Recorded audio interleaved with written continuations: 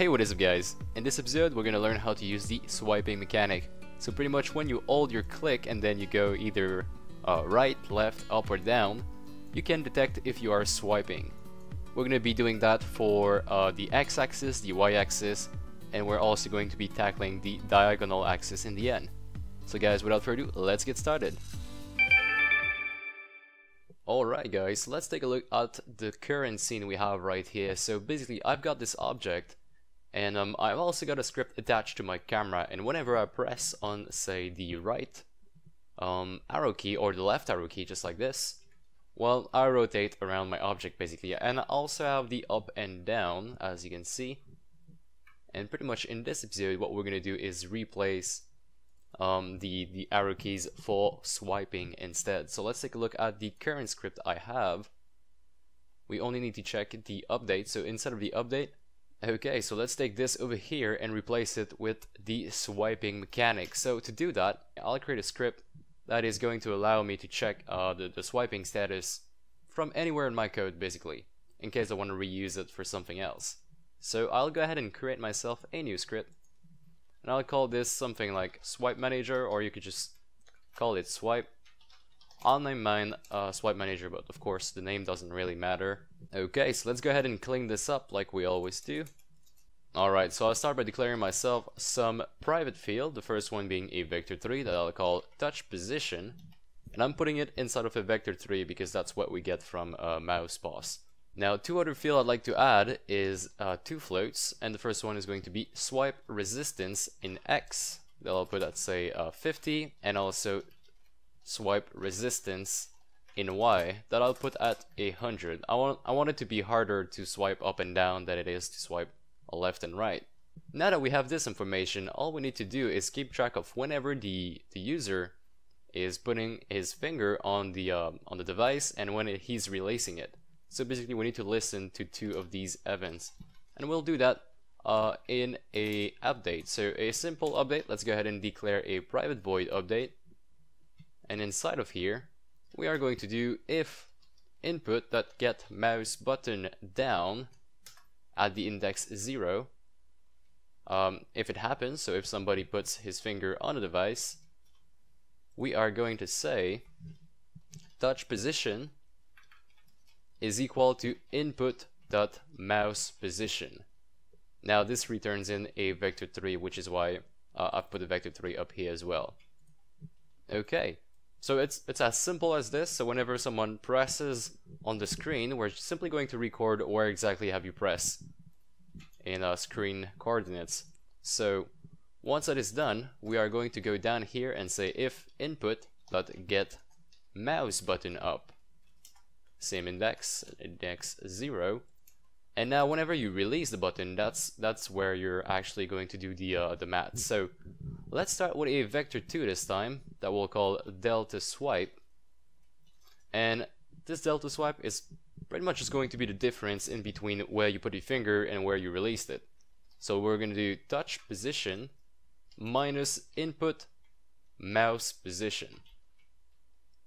Okay, now once that is completed, we are going to check is your delta swipe bigger than the resistance that we've put up here, and we're going to do that with each axis, and we're going to do that with both axes because we want to be able to differentiate which kind of swipe is it. Is it a left swipe or a right swipe, a up, down, or even diagonal? So let's start with a if matf.absolute, and then we're going to get the delta swipe.x. So in case this value is negative, it is now positive for the scope of this if statement. So if this is bigger than the swipe resistance, it means that we actually got a swipe on the x-axis. Now we still don't know which side the swipe is going, but at least we know a swipe is happening. Now let's just put that in comment over here and make sure we come back to it a little bit later. So we're simply going to say swipe on the x-axis, and we're going to do the exact same thing below that, but this is going to be for the y-axis. Now make sure you change the delta swipe y and also the swipe resistance y. Okay, so now as for storing the value, what I like to do is actually create a flag enum. So up here above my class, I will go ahead and create myself a public enum that I'll call swipe direction.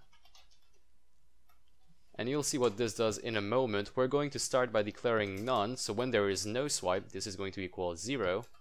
When there is a left swipe, it's going to equal 1. Right swipe is going to equal 2. Up is going to equal 4. And down is going to equal 8. And that's pretty much just a bit flag, so we have to increment by ×2 every single time, except for this one. None is always going to stay 0. And then after that, we can simply do a ×2 every single time we create a new field in the enum.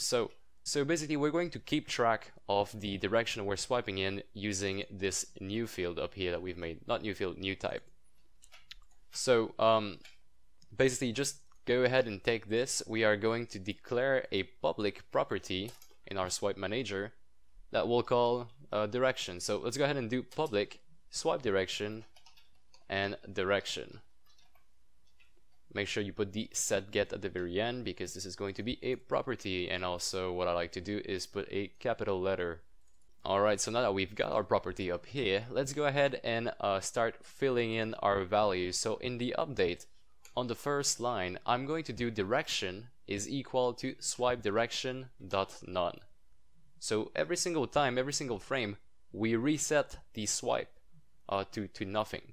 And then if a swipe happens, we're going to check this out right here, right after putting it on 0. Okay, so if get mouse button down, that's fine. We can just keep on going. And over here, this is where we actually need to say, okay, a swipe happened. So put that inside of the direction value. Alright, so now the way we're going to do this is we are going to increment using the pipe operator. So go ahead and type in direction, pipe equal, and then we have to give it a swipe direction. So say we know that it's on the x-axis, we could be saying swipe direction dot left. So now this direction would be added to the direction here. But since we don't know if it's either left or right, all we know that it is on the x-axis, we're going to do it inside of a ternary operator. So let's go ahead and open up the parentheses, and we're going to say delta swipe dot x is smaller than 0. So if delta swipe dot x is smaller than 0, that would mean that our swipe direction would be right. So alright, so if this is true, then we're putting the swipe direction right, else we're going to put the swipe direction left, just like this. Let's copy this line and actually put it down here as well. So direction is plus equal to delta swipe. If delta swipe dot y is smaller than 0, that would mean that we go swipe direction up. If that is false, then this is swipe direction dot down, just like this. Okay.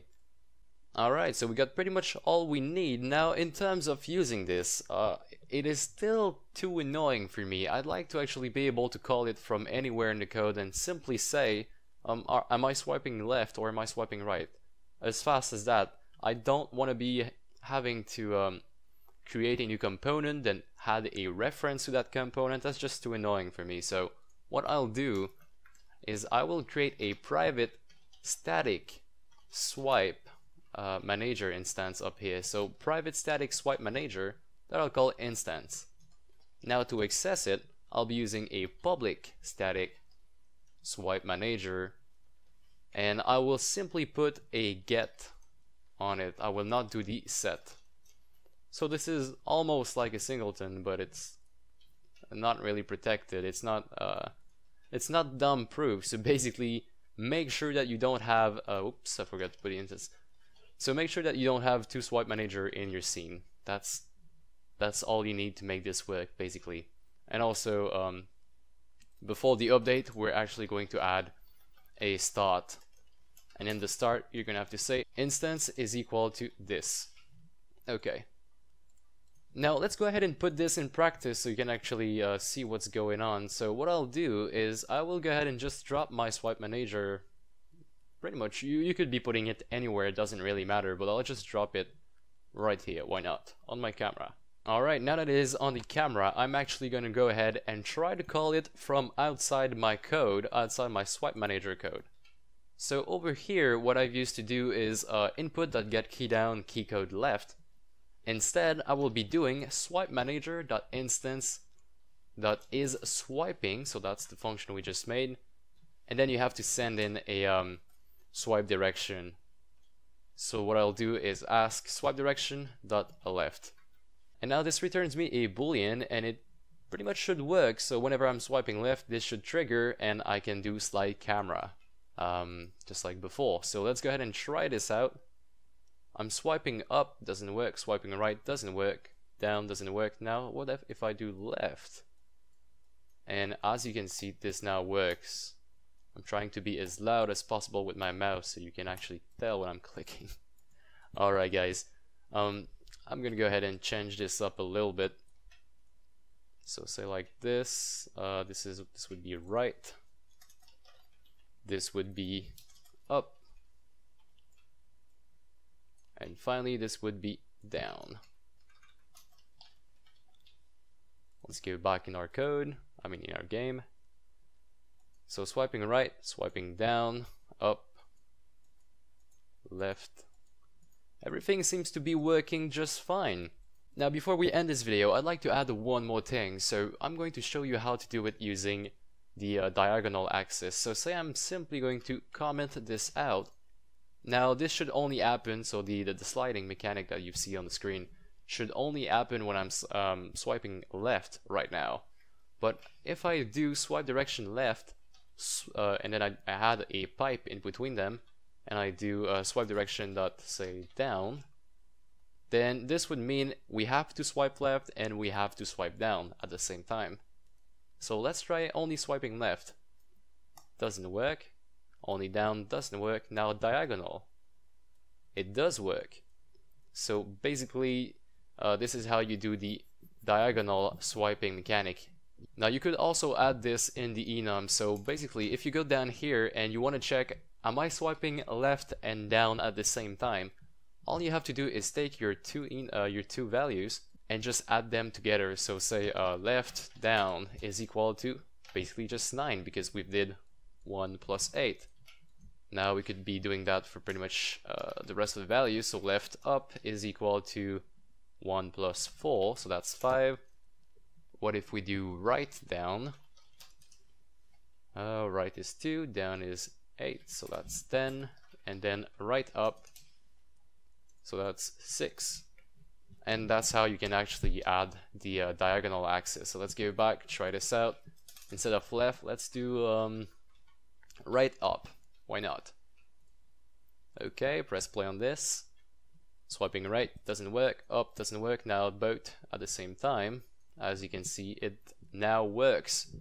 So guys, that's pretty much how I'm handling the swipe right now for this little mechanic that I've just made.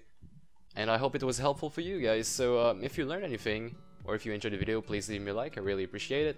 And also if you have any question or comment, please leave them in the comment section below. I'll try to answer them as soon as possible. So thank you guys for watching, and I'll be seeing you in the next episode.